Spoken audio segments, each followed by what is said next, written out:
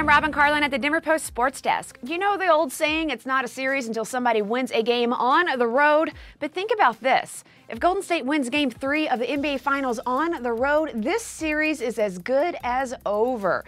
If you caught any of Game 2 last night, you know exactly what I'm talking about. Let's not sugarcoat it. This one wasn't even worth watching. Cleveland had a 2-point lead after the first quarter, but after that, things got ugly. All told, the Warriors cruised to a 110-77 win, taking a 2-zip lead in the series. LeBron James and Kyrie Irving didn't get it done on the offensive end. Combined, they had just 29 points on 39% shooting.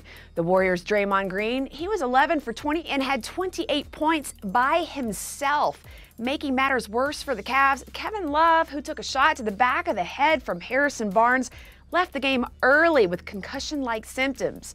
While Love has until Wednesday night to get healthy, the Cavs have a bigger worries. Thus far, they haven't been able to stop Golden State offensively. Scarier yet is the fact that neither Steph Curry nor Klay Thompson has posted a 20-point game.